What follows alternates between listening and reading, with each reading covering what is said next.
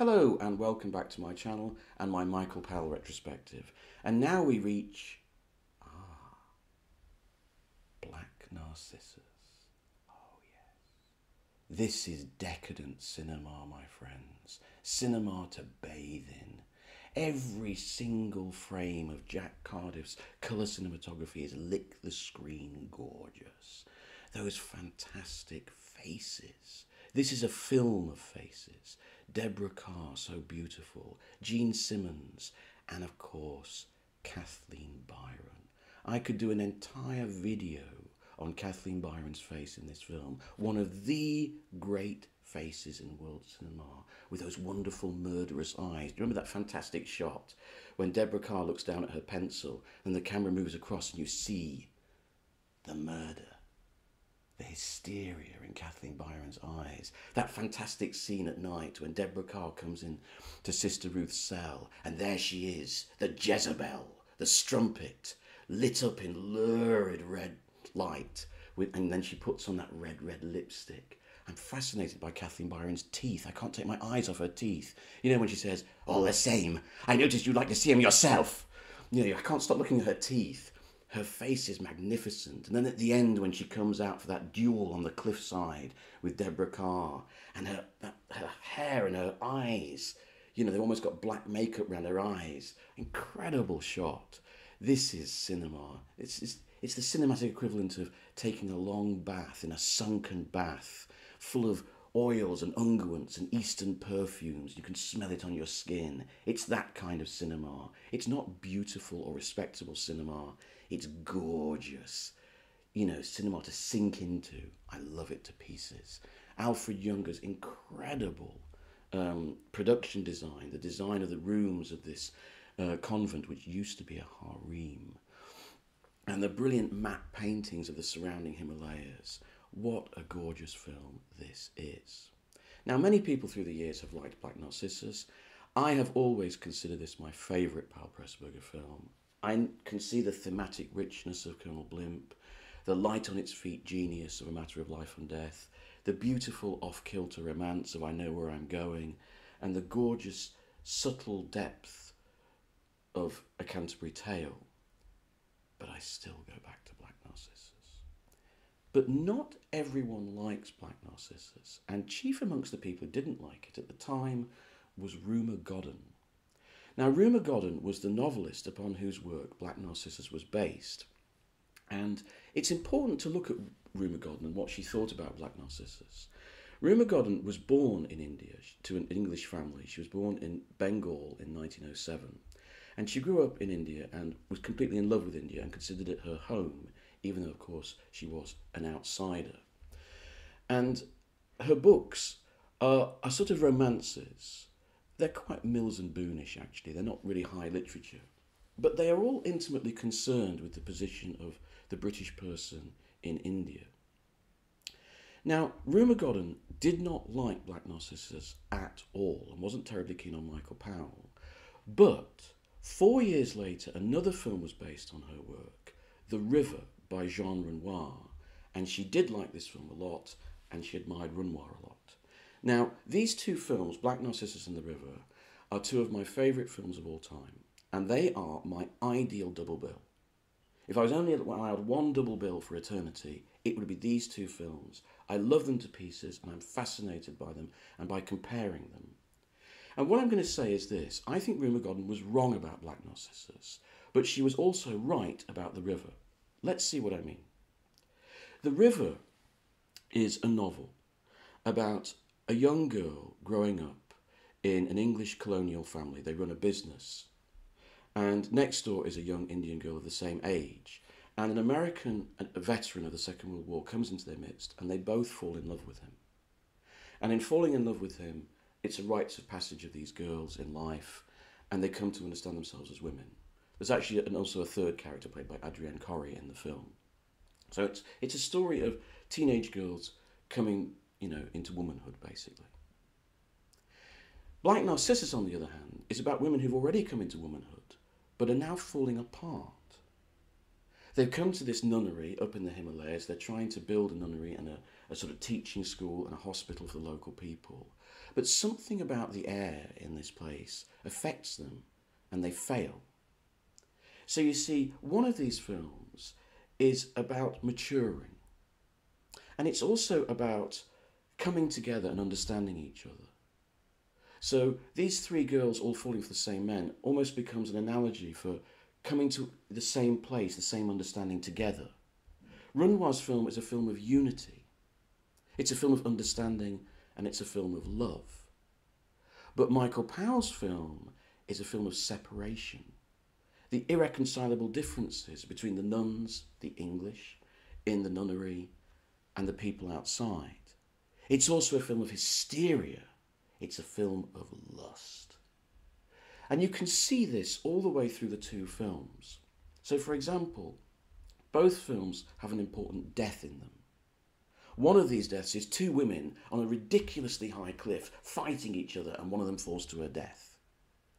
The other death is a death that is so beautifully shot, one of the great death moments, Dave can call a death scene in films. In Renoir's The River, the little boy of the White family, he goes looking for a snake in the afternoon. We cut to all the members of the family, all the people involved in the drama, and they're all asleep, all the same, lying in the afternoon heat. Humanity brought together, if you like, at rest. And then this montage finishes with the sight of the boy lying in the grass in the dark, in the afternoon, but he's not asleep. He's dead. He's been bitten by the snake. Yet this moment of tragedy is not lurid, it's not hysterical. It's actually a beautiful moment of unity of all the people in the film. It's a beautiful way of doing it. Whereas Powell's film is a lurid, melodramatic nightmare. Similarly, both films have a major dance sequence. Now, the dance sequence in Jean Renoir's The River is played by the young Indian girl in the film, who was played by Radha, who was actually a classical dancer, and she taught this in Bengal. And the way that Renoir films this is the dance of a woman, a girl who's finally becoming a woman, finally realising the nature of her love and is getting married. The camera withdraws to a distance, films a complete, long shot to the whole body, very respectful, and watches her do this beautiful dance. This dance of love, this dance of joining with someone else at a respectful distance. When we go to Black Narcissus, we watch Jean Simmons dance. Jean Simmons is a young teenager. She's a bit wild, she's a bit crazy. She's brought to the nuns to control her. And we see her, she's in a room which used to be the room of the harem. And she dances around the harem room. Then at the end, she comes towards the feet of Sabu, this young prince, drops down and sort of looks up at him like a child. And later we'll have a repeated shot of that when they're in the classroom and Sabu, the Indian prince who's come for lessons with the nuns, she crawls to the partition between him and the girls and she looks under, like a little girl looking up. You see the two differences between the films. One is about coming together, maturing, womanhood. The other is about the crazy hysteria of teenagehood, of people collapsing back into lust and hysteria. The key difference with how these directors approached these two films, which are very different in theme, was that Renoir insisted in The River that it had to be filmed in India. He wouldn't make the film unless he went to India. And when he went to India, he fell in love with it. And he didn't see it as mysterious or strange. He saw it as his home almost. A home from home, a second France. That's what Godden loved, because she also felt at home in India. But Powell decided extraordinarily, no, we're going to film the whole thing in Pinewood in England. Almost the entire thing is set in studios. Rumour Godden thought this was crazy. I think it's brilliant. Why? Because that choice represents the people in the film. A group of nuns, or English people, holding themselves up in some eyrie above the local population, just like the English Raj went to Simla, these kind of resorts, where they sort of kept themselves apart from the local population, you know, and stayed very English with English tea and English games, right? And then in this world, in comes almost like an invasion. The sights and sound, the smells, the perfumes, the culture, it sort of invades through the walls. And it's like a single mind, if you like, being traumatized by the outside external forces, which it cannot stop. So to build it entirely within a studio, not to go to India at all, but to treat India as almost a fantasy, and then to keep everything claustrophobic inside in the studio is the exact right decision. It's the perfect formal, you know, analogy of what the film is showing, what the film is talking about, the ludicrousness of the English trying to keep themselves apart, yet still rule. That's exactly what the film is about. And so Powell's decision to make this kind of lurid fever dream completely set in this claustrophobic studio absolutely suits the material. The script, I think the way that Pressburger plays with Godden's film is very clever. There are all sorts of dichotomy, you know, sort of contrasts. So the film starts with this long, low blast of the horns of the Himalayan people, and it goes straight into Brian Easdale's very Western orchestral music. The film starts with that. And all the way through, these contrasts are played upon. So, for example, we know that these nuns will be temporary. As, you know, the David Farrar character says, you know, you'll be gone before the rains come. Yet up on the hill, just behind them, is an Indian man who has stayed rooted to the spot, not said a thing, and he's been there for years.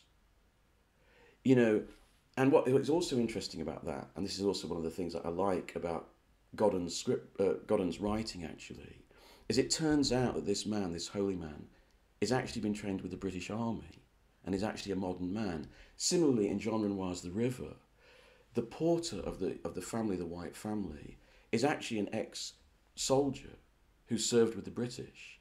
Godden, as well as Pressburger, plays with these dichotomies. We also have this wonderful scene in the classroom where the little boy is teaching English words and it says guns, bullets, warships, bayonets, and then it changes to daffodils, peonies. You know, a brilliant wry satire on the British system. And of course that also reflects on a later scene, one of my favourite scenes in the film, where the gardening sister, you know, Deborah Carr finds out that instead of planting vegetables, useful, functional things, she's given herself up to this atmosphere and she started planting beautiful flowers, honeysuckle, daffodils, peonies. A beautiful scene. And it's a wonderful moment where Deborah Carr comes out and says, what are you doing? You know, and the woman said, I can't help it. This place has got to me. And she said, well, look, we'll pray together. We'll work together. And the gardening sister shows her hands and they're completely covered in calluses. An incredibly moving moment. So the whole film plays with these dichotomies, you know, to give this impression that the English here, these nuns, don't really belong. There's two lines of dialogue about this film which I think really sum it up. One is that the David Farrar character says, this is the kind of place you either give yourself up to or you ignore it completely. I think that kind of sums up the film. You either give yourself up to this film and lose yourself in it, or you kind of reject it. And there's something else that he says. There's something in the air here which is exaggerated. And that is what this film is. Renoir in The River went for a sort of near-realist, truthful, humanistic portrait of the English in India. But that's not what Powell was interested in. Powell was interested in the exaggeration of it. The English in India is a kind of fever dream, a kind of madness. I love these two films passionately. I once wrote an article about them on the internet, which I will leave a link to below. Black Narcissus, I know probably Blimp and Matter of Life and Death and The Red Shoes made me greater films. I love this film so much. It will always be close to my heart. It's a masterpiece in my opinion, and a very lurid one. See you next time.